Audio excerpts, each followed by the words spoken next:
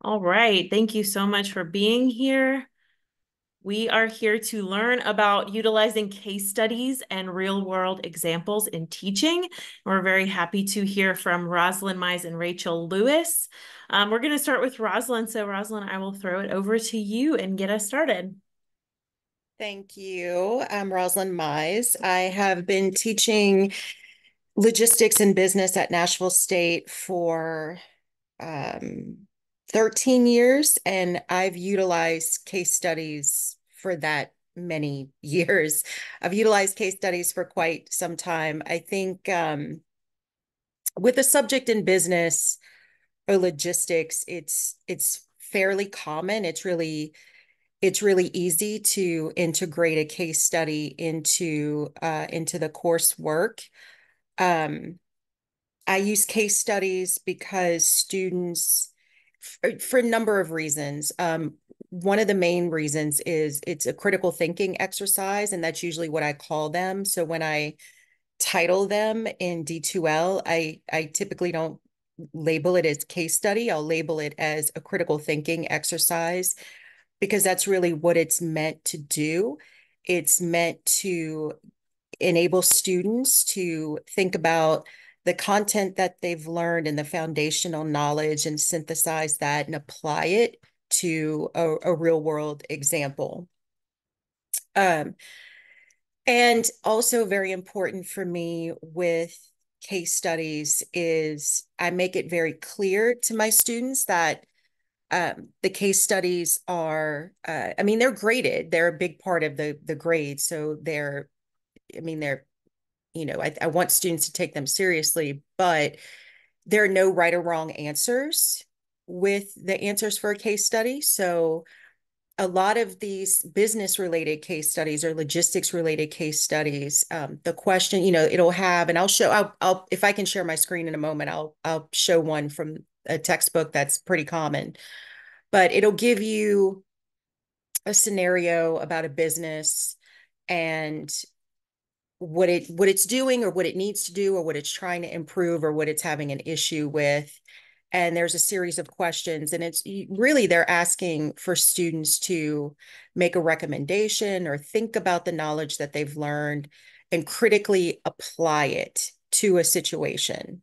Um, so what I tell my students is that there are no wrong answers. So some answers are stronger than others. Some recommendations are better than others. Some ideas are better than others. But nothing, if they can back it up with something, if they can support their response to a case study with something, some evidence of why they think that's a good recommendation or why they feel like this is the best choice, like this vendor is the best choice or that transportation mode is the best choice, and they can back it up with something. Um, Even if it's really not ideally the optimal choice, I think, well, they've thought about it, they've applied some knowledge, and they've made a decision and they've critically thought about it. And that's really the goal for me. That's what I want my students to do. I want them to critically think about the information and how they would apply it. And the case studies are really beneficial because they're real world examples. And so oftentimes what you have is I don't know if anyone else feels this way. I feel this way sometimes where I have to reiterate to students like, look, this is, they really like logistics managers, they use these techniques, they use these forecasting methods. Like I'm teaching you applicable things you will actually carry with you into industry and use in the real world. And that seems to increase engagement with the subject matter. And the case studies are just an extension of that because it is usually a real company that's having a real issue. And then they get to learn about the company, they get to learn about the issue, and they get to think about a possible solution. Um, and knowing that there are no wrong answers, that they don't have to really stress about finding. I'm not looking for anything specific. There are times where my students completely surprise me and they think of something that has not ever occurred to me. And I'm like, wow, that's interesting. That's really an interesting solution. I had never thought of that. I think that adds a level of um, I don't know how to say. I think it makes it a little bit more interesting. I think it makes it a little bit more engaging. And then they can really think about the content, think about the scenario, and um, apply what they think would be the best way to go. But if I don't know who is already using case studies. Rachel, I know you are. Okay, so Breanna, um, where do you find your case studies? Are they in the textbook or? So I use some from our textbook. Our microbook has quite a few case studies built into it, and our A&P textbook has some. But I also just this semester, and I was going to talk about this, started making my own, but I Mhm. used AI to make my own, and I was pretty proud of the outcome. I mean, it took me a few tweaks to create case studies with it, but I wanted something that they didn't have access to just look up the answer Oh, that is such because a they good idea. stress about giving me the right answer for Right. diagnosing something. And I'm like, you need to walk me through how you came up with the answer. So Hmm. now they can't just Google it and it's like copy and pasted from a textbook somewhere. Yeah, that's a really, really good idea. I never thought about that, but yeah, why not? Why not utilize AI in that way? Well, I think since everyone here is familiar with the case study, I don't know if I really need to show you one that I might use, but I will say that after this many years of using case studies and emphasizing the real world examples, emphasizing that this is not just an assignment, it's not just an exercise for you to get a grade and move on. Like this is something that you really can apply if you get employed in this field. Um, I really do. I mean, I see it in the feedback. I think I see it in the grades, but I really do think that it increases the engagement and the interest of the topic. um, think about when you were a student, something you really thought you were never ever going to ever use ever. Um, and maybe you thought, what is the point? Why are we doing this? Like, what is the point of this? So when you can give them the why of it, and how they might use it, uh, it's beneficial. And case studies are really great for that. And it looks like so you're using it in STEM, like a science. And I know in business and marketing, we are very heavy on the case studies, and I'm sure there are many different fields of study that could utilize them as well. But okay, I will step back now and let Rachel speak. So, So I also use case studies and I actually beefed up my use of case studies this year. So previously we've talked about them in class, but I haven't taught very much online. It's kind of been hit or miss. Some semesters I do, some semesters I don't. And I've always used them in discussions for my online courses because then they get to, you know, pitch, this is what I think it is, this is how I arrived at that answer, but then they read someone else's post and they're like, oh, you made a good point. Maybe that is the disease. And then they go back and forth, and like the whole class is trying to figure out who has the right answer for a whole week. And so I started using them also more in my on ground classes as well. I've always used them to a small degree in our lab settings where they have to like figure out and apply the knowledge they already have to figure out, what part of the body would be damaged if a bullet hit like this area and all of that. Like if an internal injury occurred, what systems would be impacted. And so critically thinking through a lot of that. So it was to build a lot of their critical thinking skills. But I really started beefing up the use of them. And mostly for the critical thinking aspect, I am looking for a correct answer technically. They don't get any points deducted if they don't come to the right diagnosis, right? But I am hoping that they arrive at, what disease it's supposed to be. Because in the real world, most of the students I have in A&P and micro will be going into, the bulk of them will go into nursing school. We will have some going to OT and PT and, all the other types of health science programs, but all of them to a degree have case studies built into their curriculum. And so they need to be able to arrive at the correct answer. I don't count off points at this level for not getting to the correct answer, but I want them to be able to critically think through it.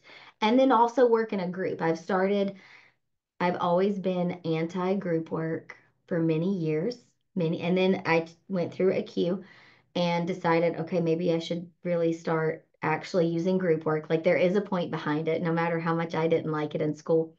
And so I've started building those into group work assignments because in the real world, they're probably going to be working with other people to try and figure out these real live case studies. It's not just going to be one person doing the diagnosing. There's going to be a team of people. And so I've started building it in with the group work in mind because that's real life situation. And that's also why how I pitch it to my students because they always groan when I say group work. They're like, oh, what if someone doesn't, participate? And I'm like, well, that's what the after assessment is for. So you can tell me, you know, who participated and what you contributed. And also, I make them do part of it in the discussion board online so I can see them who is actually participating and contributing to that when it's a group assignment. But I pitch it as this is applicable to your future career. You're going to have to be able to do this in a group setting. You're going to have to be able to work with other people to figure out what this disease is. Um, and that way you can lean on each other because you're going to have knowledge someone else doesn't have, and they're going to have knowledge you don't have. Um, so that's been one of the biggest reasons I did it. I think they're great in discussion boards, especially if I break them into small groups in the discussion board. So there's like 4 people assigned to this um, case study and 4 more people assigned to this case study. I've even done it where they all had the same case study, but I broke it down into small groups of 4 or 5 students so that you could see everyone coming to the conclusion, right? And getting through and critically thinking through it. Because you have people that do want to lean in and they're very gung ho the first day the discussion board's open. And then you have people that wait till day 5 to start adding in. So I didn't want all the information to already be out there. And so I break them down into smaller groups. So critical thinking and group work. And the group work was new for me this semester, but it seems to be working. So.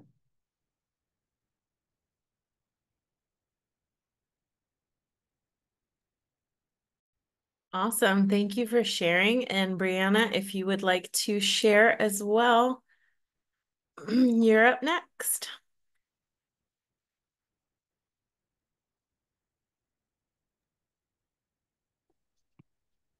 Hey, sorry, I was trying to get off of mute and back on camera. But thank you. Yeah, so I do utilize a lot of case studies in my class. My class is structured, from what it sounds like, a little bit different from what everyone else's class is structured like. Mine is a TBR certified course, so the ability and flexibility to add to and change and do the AI version of case studies, which by the way I love, and I did that, and then I got in trouble for it because you can't change anything in those classes. So lesson learned, but it's a wonderful tool and I loved it. We did it in business school in my doctoral program. And it has been, I mean, it really kind of makes you think a little bit differently and you can't just Google it and figure it out. So really, really good advice. But so I did something a little different that I was allowed to do. And so I always kind of like to talk about what's different about my courses because they are so inflexible in what I can and can't do. But I was able to get approved integrating guest speakers into the specific areas to come into my courses to bring some real life aspects to those case studies and kind of to have a live case study discussion, I guess you would say. And also I utilize YouTube to find real world case studies that were relevant to what we were learning back about in that module. So every one of my modules have a YouTube video that gives some real life application on the topic that we're going to be discussing. It may not be necessarily a case study, but it's going to be experts in the field, well-known people. I've got everyone from Elon Musk to Jeff Bezos on there. So there's a wide variety. And I always try in my business course, I see a lot of different people in my introductory discussion anyway. I ask them, what are you most interested to do in business?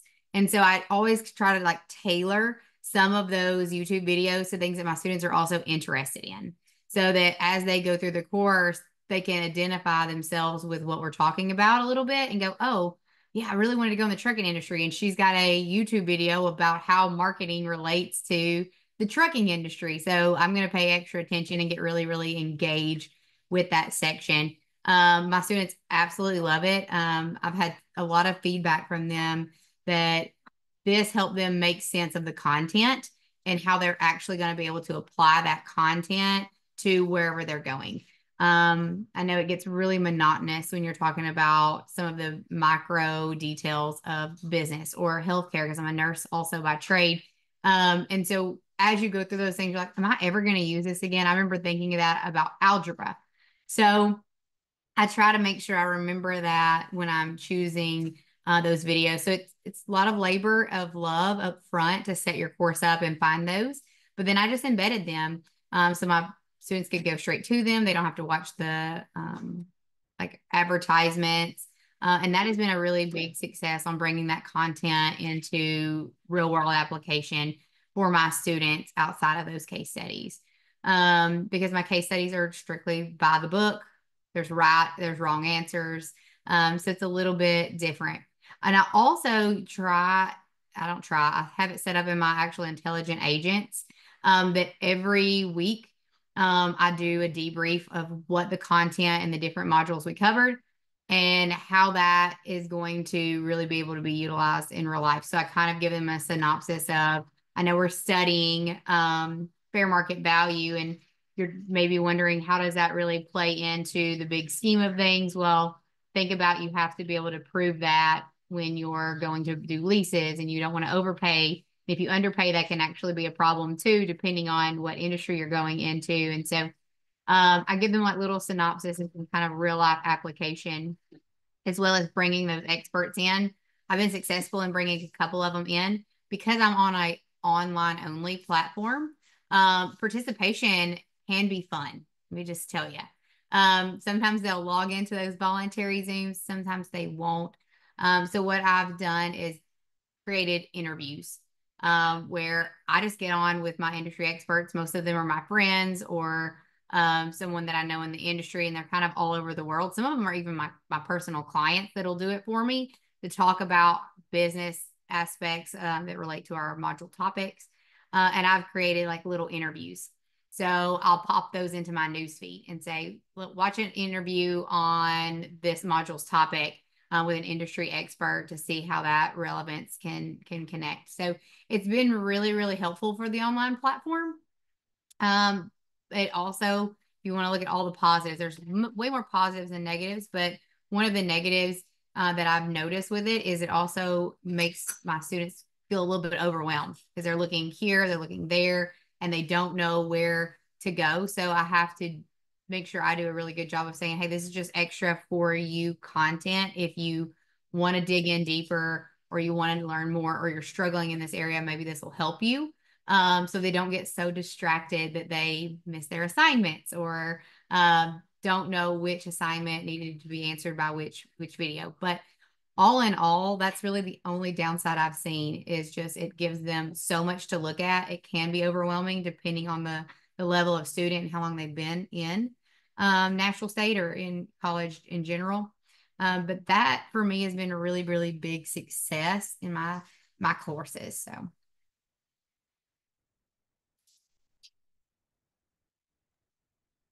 Awesome. I love learning about this. This is very fascinating. I had not really thought about using case studies in my classes, but I'm kind of, my brain is firing of how it might be useful in my class as well. So I guess, do we have any questions? Does anybody want to talk about anything else further that we've brought up so far?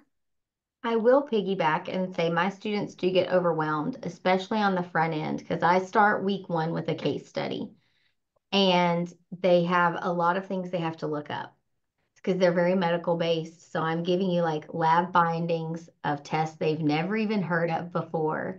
And so I found that on the front end, it really helps if I give them, especially for the first couple of case studies, go look at these specific resources to try and help them break down the case study. Okay, this is what this test means, or this is a reputable website I can get an answer from instead of Wikipedia. Because they like to go with random websites sometimes. And I'm like, I don't know who created this. And that may or may not be good information. Sometimes I get YouTuber links and they're not reputable YouTuber links. Like if I watch three of their videos, half of the content will be wrong. Yeah. So I have to really enforce with them reputable websites to look up your materials, knowing where to go first, like the World Health Organization and the CDC. Those are the first two places I send them for everything. And so getting that going in the beginning is really helpful because they don't know how to look the things up. They don't know how to start and they don't know how to process of eliminate down. So the first couple I have more guided than the rest of them will be. So they kind of get harder as they go. Excellent point, Rachel. And I Yeah. see the same. I'm having to hand hold a little bit on the front end to get them through it, but it's so worth it in the back end. I feel like it's been so worth it. They come out more prepared for the next course or to move into starting that LLC for the first time. I get less questions on why this content matters. Yes, absolutely. Like, why do I need to know this? Well, here's why. Rachel, if you ever want to get into any autoimmune type diseases, I have some lab work that Okay. has, like, they will never see this type of lab work like anywhere else except for a rheumatology type Okay. study. That would be neat. Yeah. Yeah, using AI this semester, I wanted some case studies on some very specific diseases that like the book mentions in passing, but we don't really get into. And so that's where I used AI was to create some of those. And then I did it for two reasons. One, because they just couldn't straight Google it and find it from a textbook page with the answer posted, but also because I could really control what I put in the case study to guide them through. Like I made sure I gave them very specific things that if they looked this up would only apply to that disease. And so it would kind of help them process of eliminate and get to the answer that I was hoping that they would come to. Yeah. And mine gets a little bit complicated because they have to keep in mind that a certain subset are going to be seronegative. So the results are all going to be either normal or just a hair off of where they're supposed to be. So, Yeah.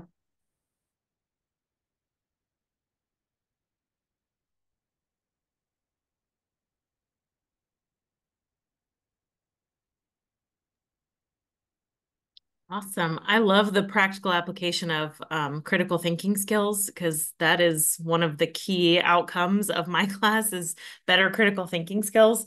So I think that is something I could definitely utilize to help, measure one of my outcomes. That would be really cool. So great. I'm going to go ahead and stop the recording.